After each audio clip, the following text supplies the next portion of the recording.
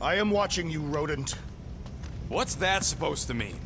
It is common knowledge that rodents hoard nuts, stolen technology, units. Okay, first off, I ain't a hoarder, nor a rodent. Peter Quill, tell the rodent that his selfishness endangers us all. Rocket, we could really use any extra units you have. How do I gotta spell it out? Definitely gonna have to ask Rocket about this later. No units! Fair enough. You believe his lies?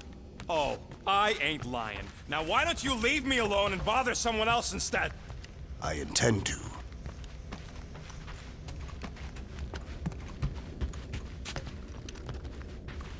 Open this door! I know you are in there, sentient tree!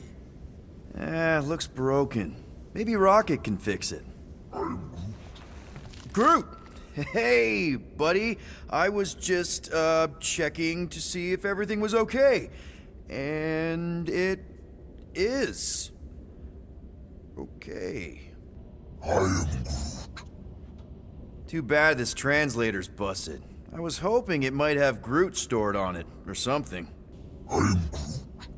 That way I could download it into my translator. I'd love to know what your thoughts are on stuff without, you know, Rocket always filtering it. I am Groot.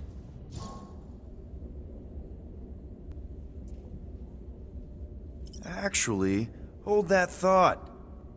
Yo, Rocket! What? Can you come here for a sec? What do you want, Quill? I'm busy. Think you can see if this translator has Groot's language on it? It doesn't.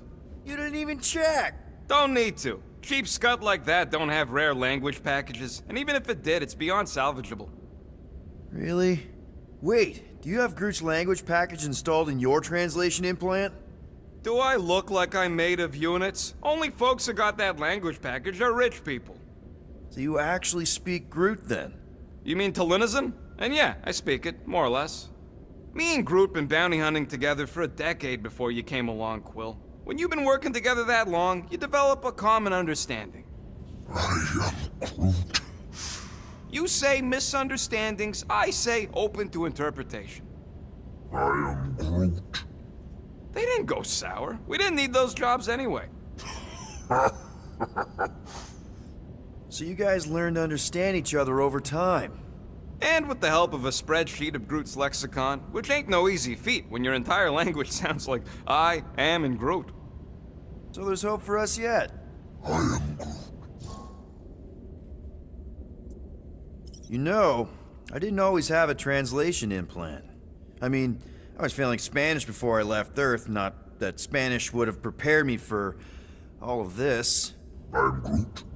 Man, those first few years, do you know how hard it was to get by without having any idea what people were saying? Half of the languages out here sound like white noise, weird birds, and messed up theremins. I don't even want to know what Rocket actually sounds like. TV did not prepare me for the realities of living in space, let me tell you. I am Groot. Honestly, man, you're lucky you have Rocket. I mean, I know what it's like to be surrounded by people and have no one understand you, how lonely that can be. I'd have been lost. You must have been lost too, before Rocket and us. I am Groot. I probably don't say this enough, but you really are an important part of the team. I can't imagine the Gardeners of the Galaxy without Groot. And who knows, if this thing does have your language in it and Rocket can download it somehow or hack it or I don't know. I am Groot. It'd be nice to finally talk to you. For real. Glad we had this little chat. I am Groot. Awesome. Cool.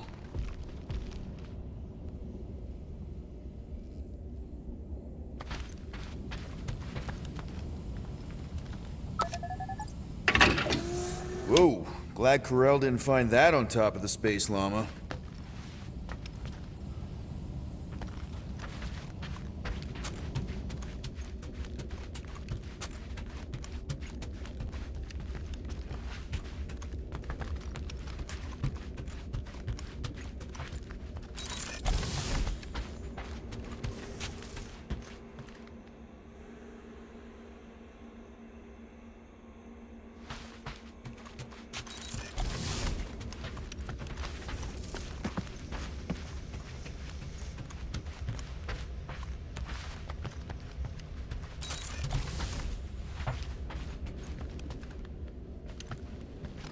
Peter Quill, order the tree to open this door. I am certain that the rodent has hidden a stash of units within the latrine. He must have asked his well-meaning accomplice to retrieve the sum and hide it from us. Yeah, I'm not gonna do that. Groot has the right to some privacy. Ah, now is not the time for pointless civility. I'm Groot. I am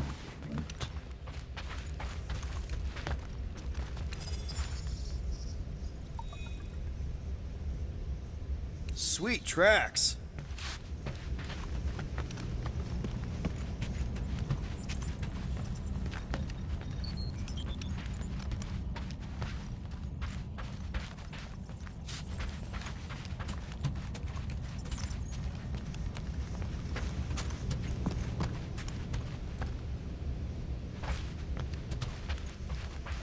What do you want, Quill? If you're looking for units, check your own room.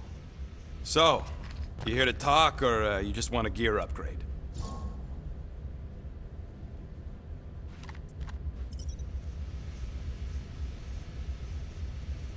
You're not still upset, are you?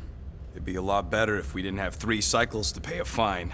Hey, remember that time on Conlar? With the Badoon and that really hot Ascavarian girl? Yeah, her buddies would have spaced your stupid Humy butt if me and Groot hadn't busted in. I had things under control, mostly. Ha! Too bad you're broke, Quill. I should be charging you for all the times we saved you. Name one other time you saved me. Contraxia, Nowhere, Paramitar, Ceres, Contraxia again, Malador... Okay, so I owe you. Big. I should have turned you in for Yondu's bounty. Sure as Scott wouldn't be scrounging for units to pay off your Nova girlfriend. Ex-girlfriend. But admit it, you like being a Guardian of the Galaxy. Still on the fence about the brand name, but keeping the Milano as collateral was a pretty smart move. Never agreed to that. If you'd rather I turn you in. Don't worry. I know you put a lot into this team. I'll make it up to you. You better.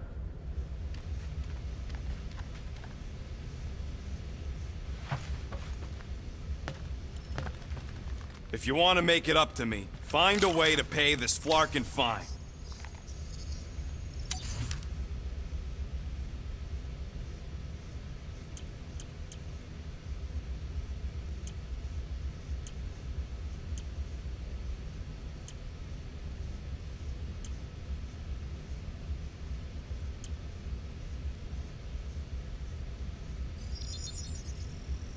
Done in record time.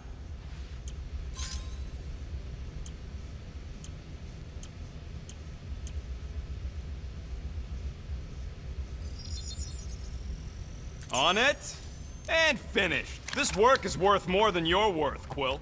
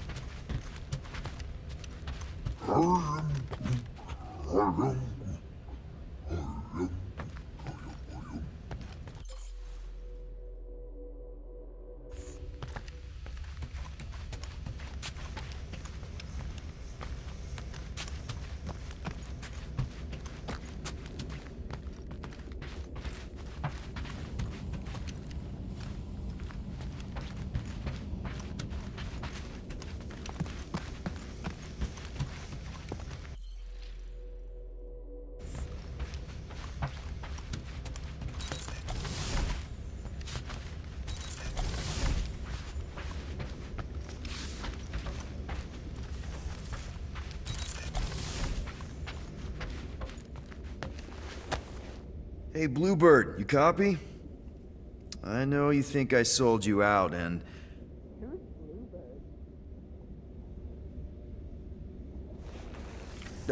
Gamora, I was just... Who are you talking to? What's a bluebird? It, was Yondu's call sign. He was Bluebird and I was the kid.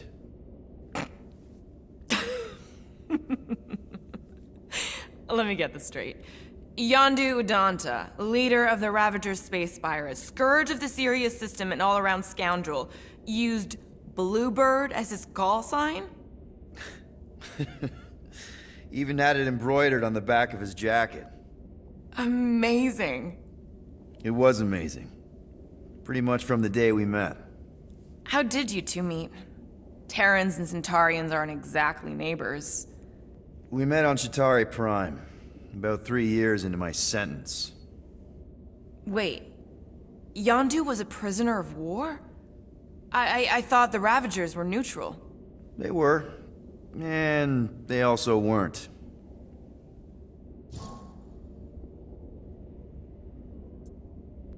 The Ravagers had a simple code.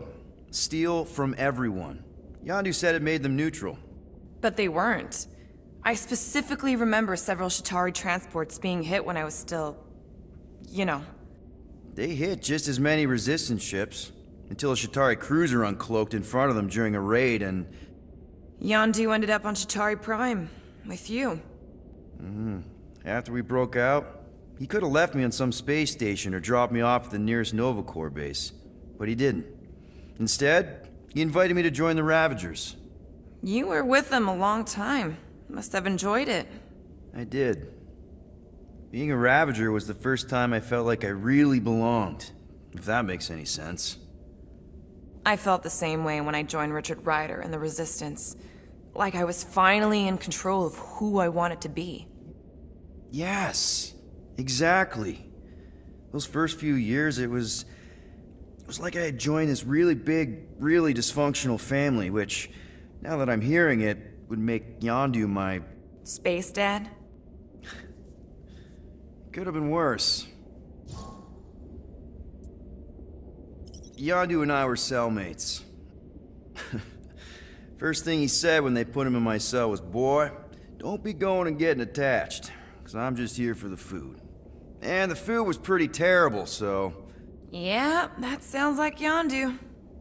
I had cellmates before, and none of them lasted long. The Chitauri have these gladiatorial games, and... You got used to people dying. Not sure about that, but I didn't expect anyone to last long. I also didn't have my translation implant back then, so I might as well have been alone. But Yondu, he actually spoke English. Said he'd offered to translate in exchange for extra rations. So even in the snake-infested hellhole, ever the schemer. It's something we had in common. I'd been scheming for a way to escape since the day they took me. I just needed someone like Yondu to make it seem possible. How did you escape? Let's just say it was equal parts simple, complicated, and kind of embarrassing. But it ended with the two of us delivering a transport full of stolen supplies straight into the hands of the Resistance. For a bucket load of units too, I bet. Anyway, once we did, there was no going back. I was a Ravager. Well, if you don't mind, I think I'd like to be alone for a bit. Oh, yeah, sure. I'll see you around.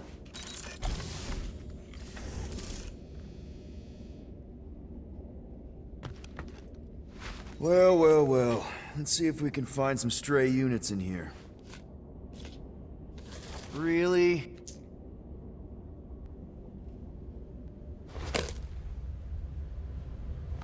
"37 units? We appear to be 7,963 units short. If we intend to keep our ship, Peter Quill... I know. We clearly need a plan. And reconsider my initial proposal. Oh, no, not Fin Fang Foom again. Yes, we should go after Fin Fang Foom. Drax, there are easier ways to get paid. Like, what about selling Gamora's crap? What? Oh, come on, you've been hoarding them stupid knickknacks ever since you first joined us. I mean, don't tell me they ain't worth nothing. Quarantine zone was always there. Holding out on My us, Quill. figurines are not knickknacks. Team's in trouble, and you can't be bothered to make no Set course for sacrifice. the Machina I will Star sacrifice system, your head. and take us to the majestic mountains of mature. Kakarandara. Guys! Maybe Rocket has something. There's a lot of crazies out there, Quill. Willing to pay for this kind of weird. No! Let's say my collection is actually worth something. There's no way we find a buyer in time. And even if we do, there's no way it gets us what we need. And most importantly, any attempt to sell anything of mine will result in me chopping off something valuable of yours. Perhaps we should reconsider another course of action. Yep. Such as capturing the infamous... No! I am Groot.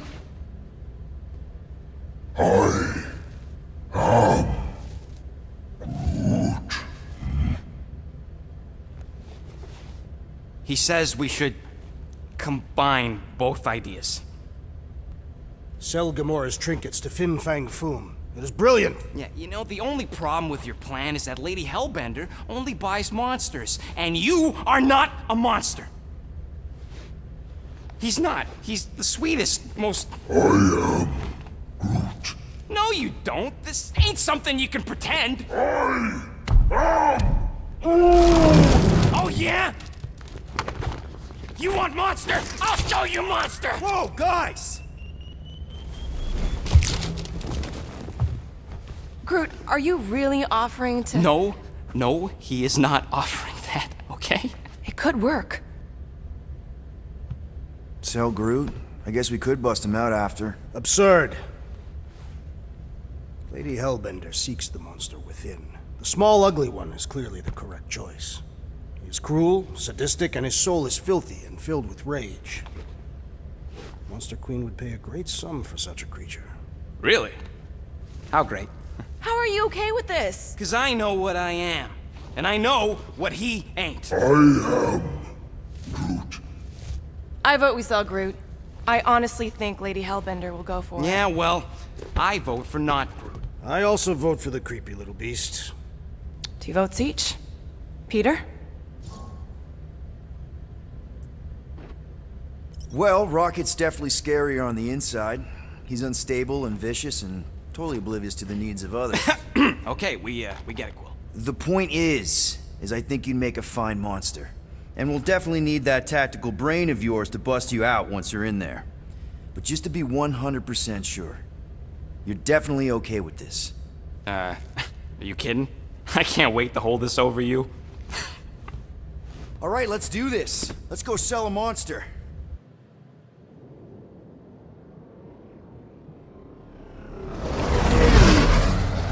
We're not seriously flying into that. They say the weather patterns of Seknarf 9 are tied to the temperament of its ruler. That's not how women work. Or weather. Anyways, I'm sure it looks worse than it is.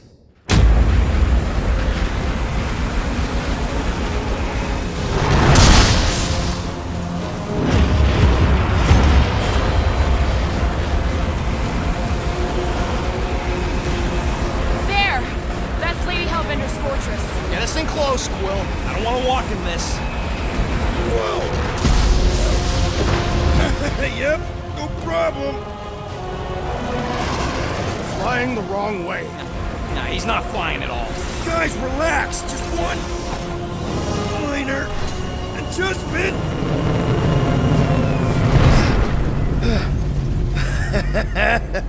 Piece of cake. You can't be serious. What? This way we can scope things out before we finish the transaction. We're like 100 clicks from her base. You know how much I like scoping. Nope. Okay.